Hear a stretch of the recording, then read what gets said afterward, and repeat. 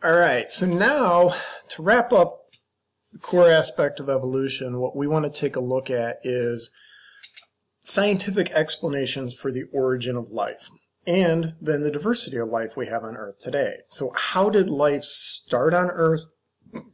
And then let's look at the diversity and the pattern of what produced the diversity of life on Earth.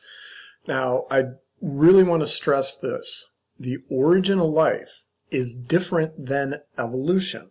Origin is how it got here. Evolution is how it changes.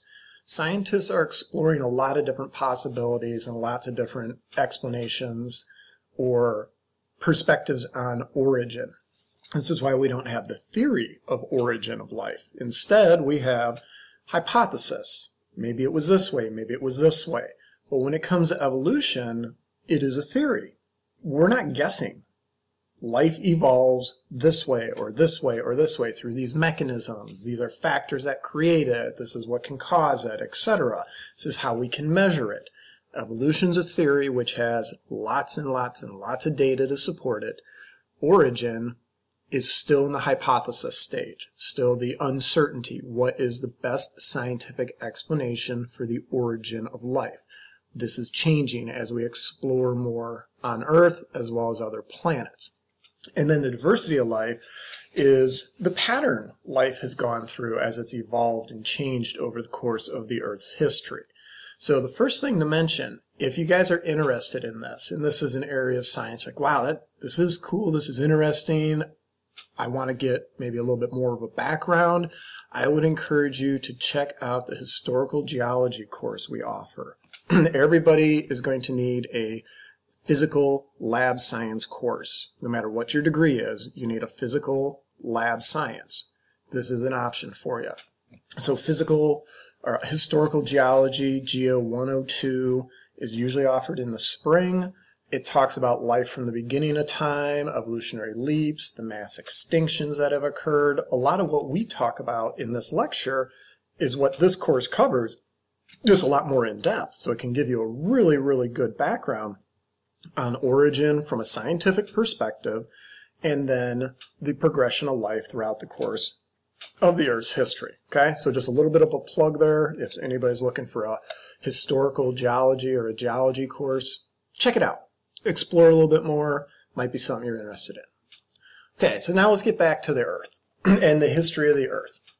When we look at the Earth and the history of it, we divide the timeline up into different categories.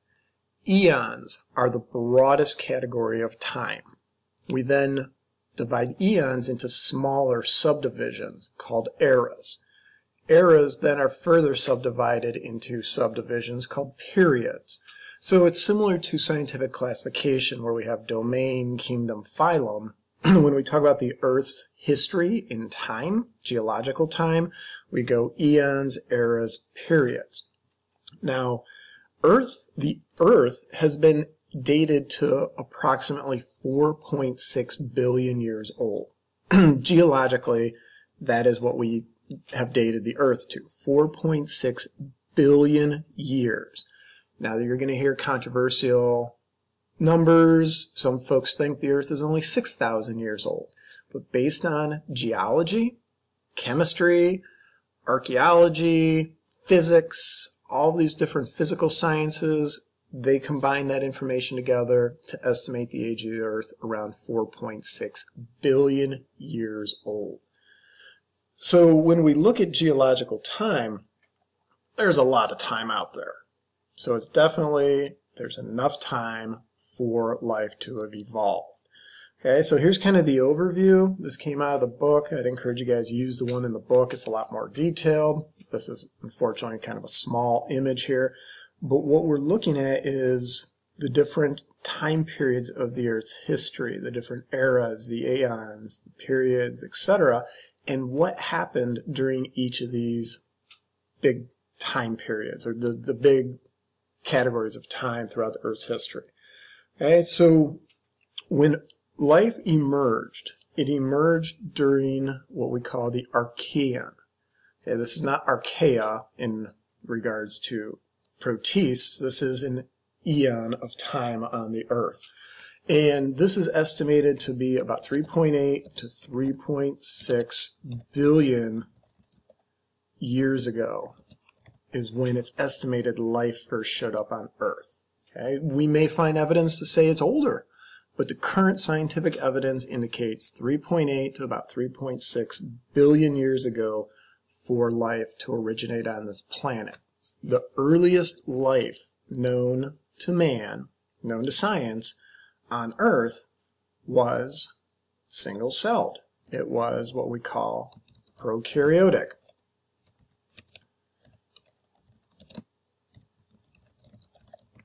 All right, the fossil evidence indicates this is the oldest evidence of life on Earth, these fossils of prokaryotic organisms.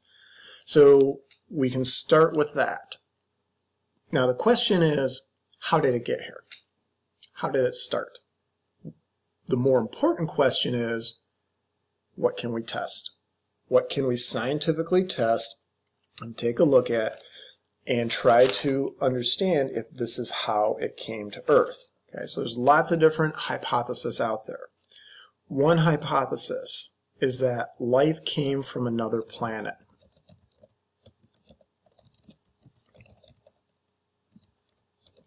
All right. The Earth was seeded with the first life forms.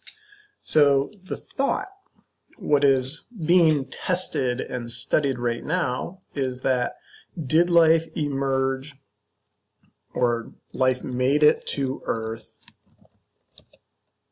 by an asteroid?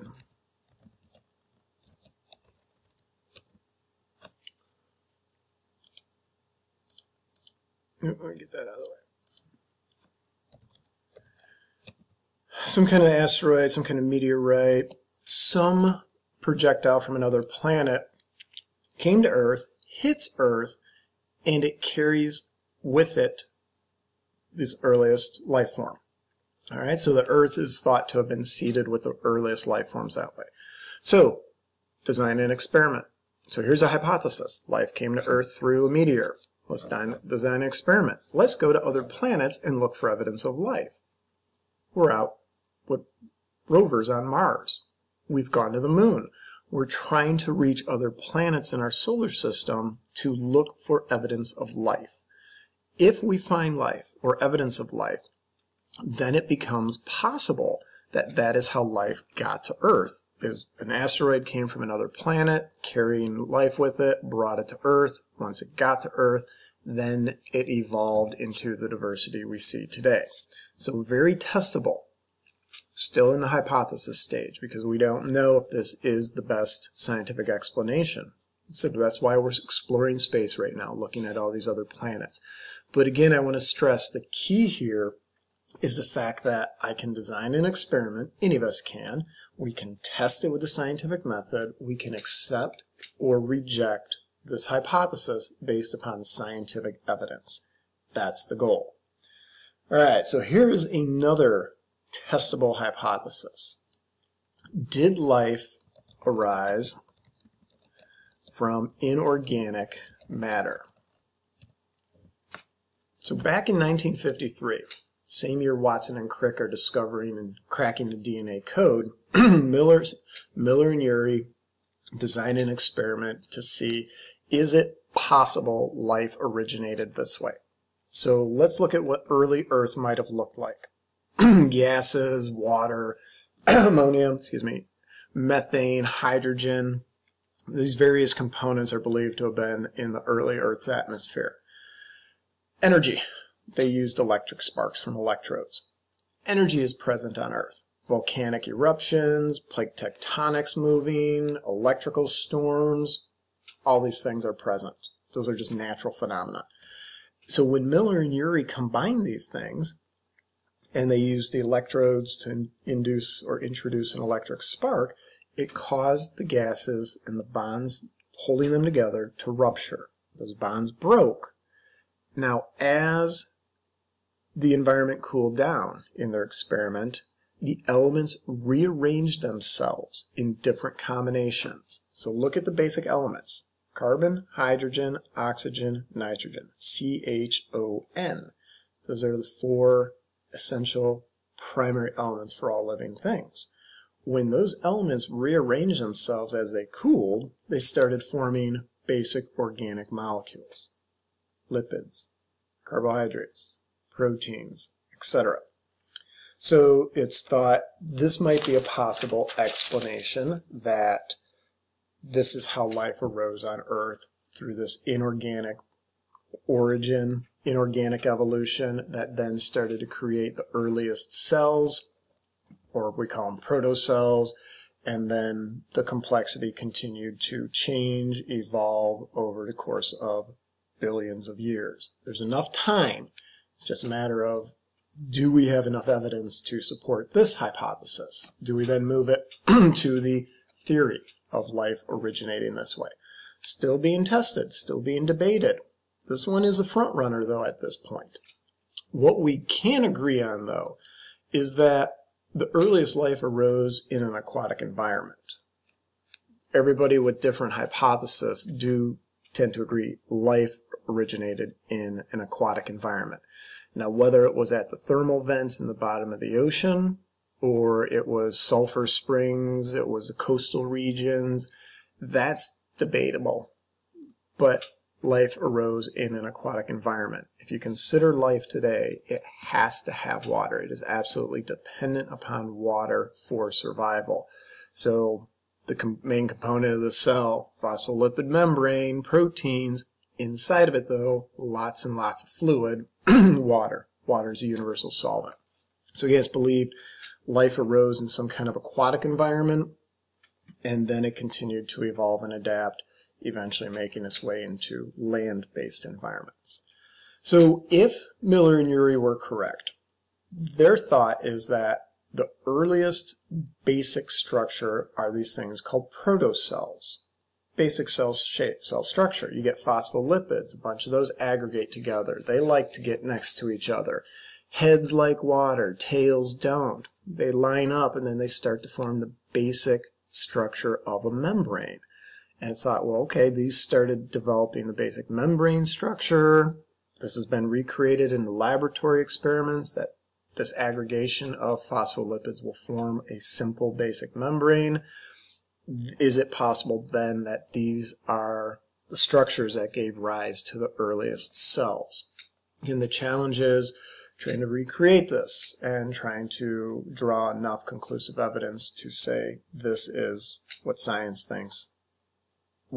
This is the way it is believed to have happened based on scientific evidence. So not a simple process, not by any means a simple, easy task, but possibly this is how life originated through this chemical origin process. Lots of other hypotheses. Again, I will stress it over and over. The key is what can be tested scientifically. That's what we're trying to figure out and deduce. If you can't test for it, it doesn't go in the realm of science. It's not to say you can't say, I think this is how it happened, but if there's no way to test for it, there's no way to really have empirical evidence to support it. It's a belief, it's a faith, which is fantastic, but that's very different than science, very different than evidence that supports it. Now, once they got here, how they got here, we're still trying to sort that out, but what we can do is look at the history of life through the fossil record. And a great way to do this is look at sedimentary rock. So if you guys drive around, usually northern part of Illinois, southern or western near St. Louis, Missouri areas, and you go through some of these road areas, you're going to see layer and layer and layer of rock stacked up. This is sedimentary rock.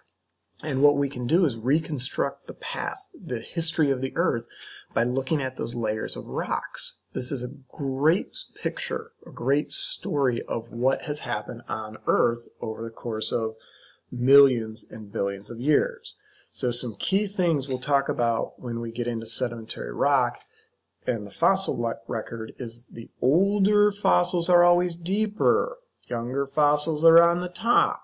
Complex fossils are up top. Simpler fossils are deeper. We see this pattern persisting over and over and over when we look at sedimentary rock layers. Okay, so in the next lecture, we're going to take a look at what is the beginning of the fossil record and what things do we have in the fossil record.